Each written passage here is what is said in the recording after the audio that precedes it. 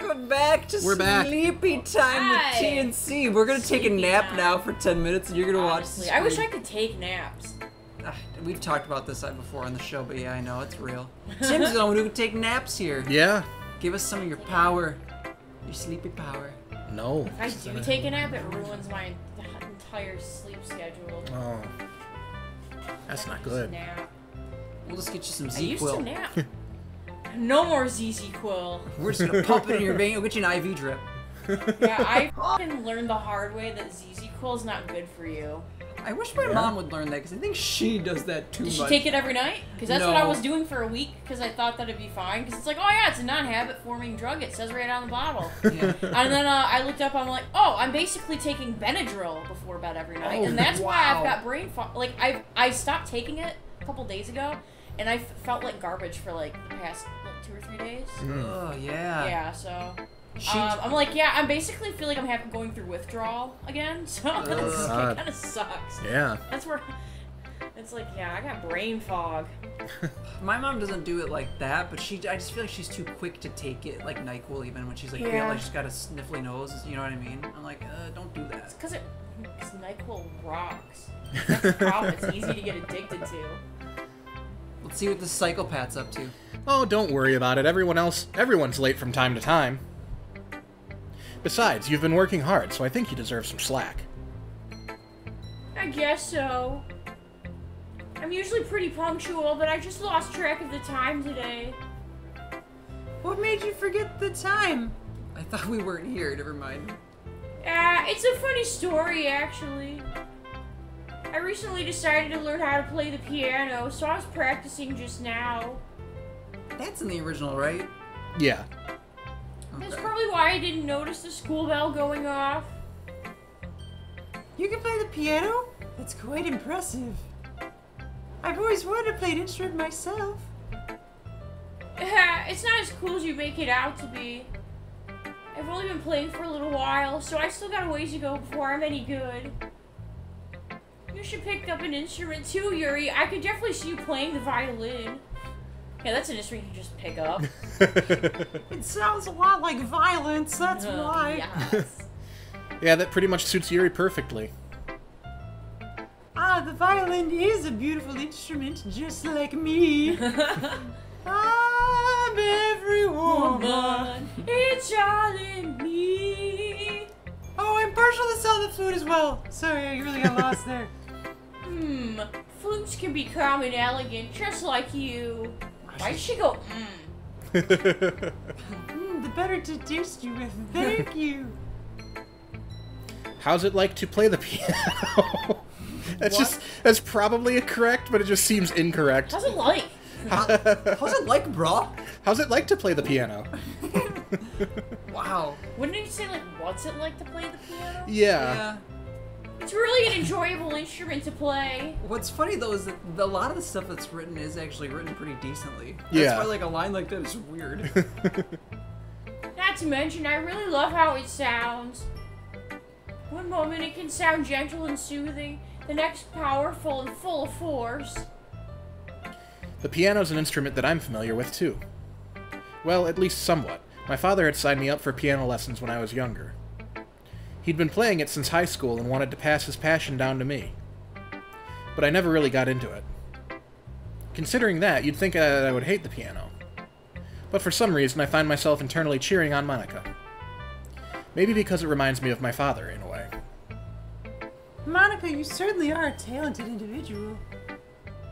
First starting your own club from the ground up and now picking up piano on a whim? I doubt I'd be able to do that. Oh, don't say that. Anyone can do amazing things as long as they have a passion for it. Which is why I think we're all going to do amazing at the festival. Oh, She remembered, no! I can't wait for the festival. It's gonna be awesome. Look at teethers. I was gonna say her smile literally looks unnatural on her. They like Google search teeth.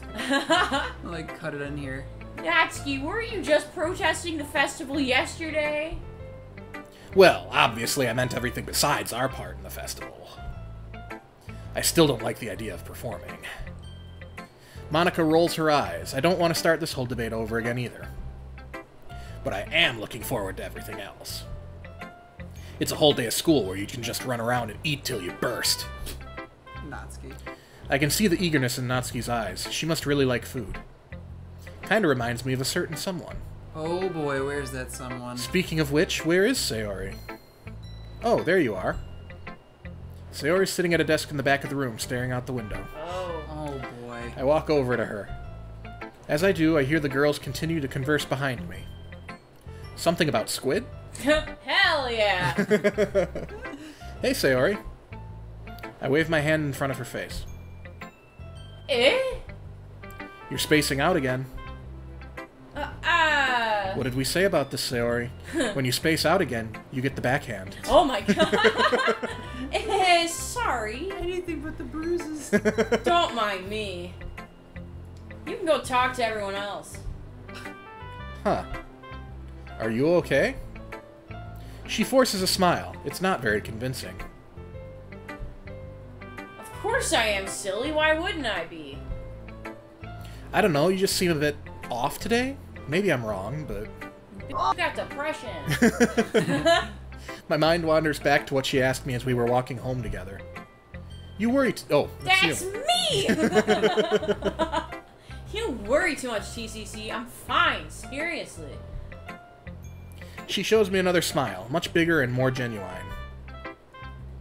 But it seems much more Sayori-like. While it seems much more Sayori-like, there's still something inside me that feels like something's up. Sayori must have noticed, as she hastens to explain.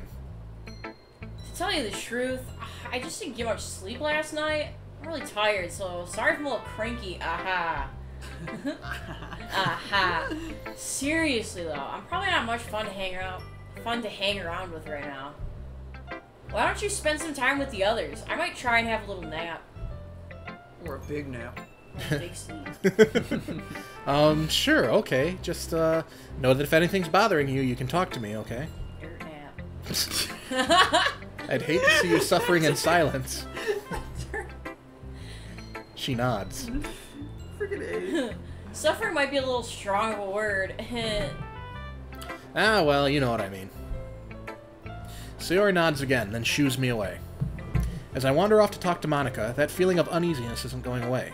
Maybe that's just how Sayori is these days. I mean, it's been a good few years since we've properly hung out together. Maybe she's changed. Deep down, I know that isn't the reason. Still, maybe Monica knows more than I do. After all, she's the president, right? I timidly approach her. She's shuffling through some papers at her desk. TCC, what's up? I decide to just jump right in. There's no point beating around the bush. What do you do to her? Hey. Hey, so, have you noticed anything wrong with Sayori recently? Wrong? What do you mean? Does not compute. I don't know, it's just she seems a little downcast today. So do you have any idea why she might be feeling off? Like, have you seen her act this way before? No, I can't say I've ever seen her like this before. Yeah, she said she's just feeling tired because she didn't get much sleep. But to be honest, I'm not buying it. She's normally upbeat and cheerful. Her behavior has been so uncharacteristic. Monica peers across the room at Sayori, who is idly dragging a rubber eraser up and down on her desk. Wait, didn't she say she was going to try and nap? Maybe there is something on her mind. My question, though, is why are you asking me, TCC? You've certainly known her longer than I have. Yeah, well, you've spent more time around her recently than I have with the club and all. I guess so. But I've never seen her dismiss me? Maybe she didn't exactly dismiss me, but it felt like she just wanted me to go on. She's literally said, "Get out of here! Can't you see I don't want you anymore?" Sorry, I'm just concerned for her, you know? I just wanted to ask if you knew anything, that's all. No. I appreciate you coming to me. It's really sweet how concerned you are for her. After all, it's important to me too. I mean, I'm also friends with her. And I also care about the well-being of my club members, you know.